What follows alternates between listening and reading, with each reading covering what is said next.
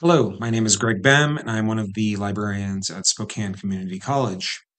In this brief video, I'm going to be demonstrating the use of ChatPDF, which was one of the first popular PDF analysis tools that uses GenAI to look at and describe PDFs for the user. So here I am on the main ChatPDF screen at chatpdf.com. And it does require you to log in order to use it. And it does have a 2 PDF upload per day limitation for free accounts.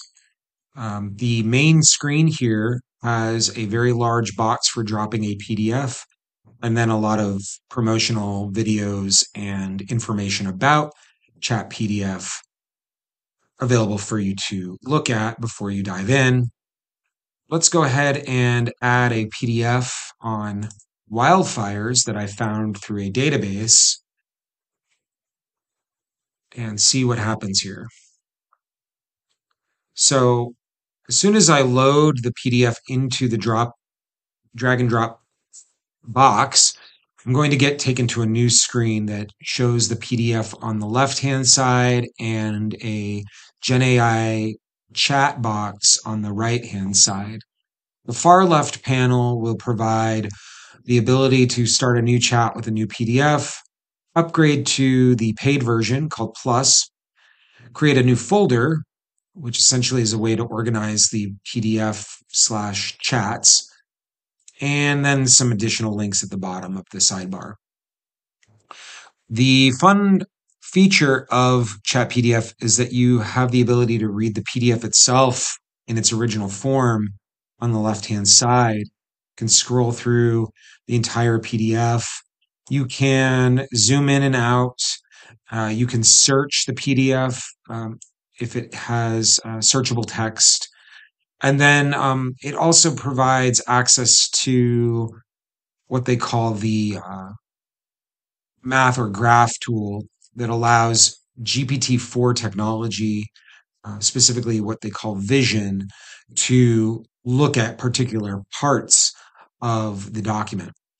I will say that with some testing, I've learned that ChatPDF does not do a very good job at looking at visual information, specifically colors and colored text is particularly difficult for ChatPDF to analyze. So keep that in mind. However, when it looks at text, it's similar to adding text files or documents to other GenAI tools like ChatGPT. It does a pretty good job. So a little bit more on that. On the right-hand side, we've got the chat box, and as soon as you upload the document, you will get some information about the document that automatically populates the chat. So it's describing the authors, it's describing the summary of the document, and it's also providing some questions that you might ask about this file.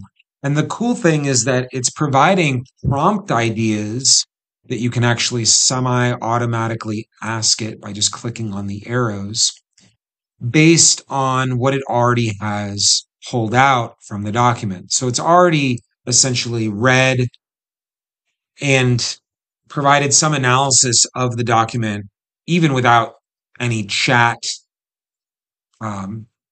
prompts entered by the user, which I guess could be good or bad. But let us ask something specific here. I will say scroll down to a particular section past the introduction. I may be scrolling too far here. Let's see. Let's try this, 5.22 Europe. What are some particular ideas of interest in section 5.2.2 Europe? And in doing so, it then pulls out this information. In this section, the key ideas of interest are highlighted regarding lightning-induced wildfires, and it talks about geographical variability, lightning strike patterns, and so on. And then it also provides particular links, internal links to the pages that it's referencing.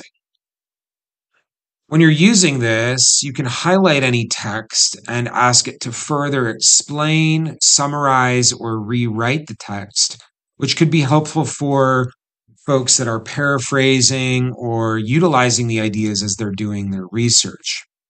As with any GenAI tool, just looking at this information it's provided in response to one's prompt requires, in my opinion, some double checking, making sure none of this stands out as being completely incorrect or partially incorrect. In any case, that's an overview of ChatPDF. It really is a remarkable type of tool that has influenced a lot of additional tools and functionality emerging through other GenAI platforms, including ChatGPT. If you have any questions or comments about ChatPDF, feel free to reach out to Spokane Community College librarians. Thanks for watching and have a great day.